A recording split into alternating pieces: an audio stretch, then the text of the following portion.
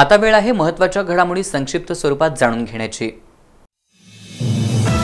माजी आमदार अब्दुल सत्तार शिवसेनेत उद्धव ठाकरे यांच्या उपस्थितीत केला पक्षप्रवेश। INX मीडिया घोटाळा प्रकरणी काँग्रेस नेते पी चिदंबरम यांना दिलासा, तिहार जेलमधील रवानगी सर्वोच्च न्यायालयाने तुर्तास फेटाळली। महाराष्ट्र राज्य सहकारी बँक घोटाळा प्रकरणी अजित पवारांसह 70 जणांना सर्वोच्च न्यायालयाचा दणका, FRI नोंदवण्याचा मुंबई उच्च न्यायालयाचा आदेश योग्यच, हस्तक्षेप करण्यास नकार, निर्णयाविरोधात याचिका फेटाळल्या।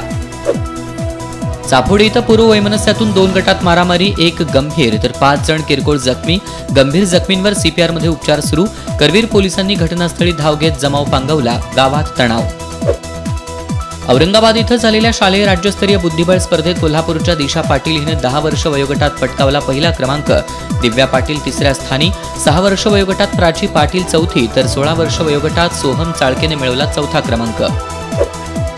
खासबाग मैदान परिसरात सापडलेलं 8,000 रुपये, ATM कार्ड आणि महत्त्वाची ओळखपत्र असलेलं पाकिट लक्ष्मीपुरी पोलीस ठाण्यात केलं जमा, राज पाटील आणि अमोल गायकवाड यांचा प्रामाणिकपणा।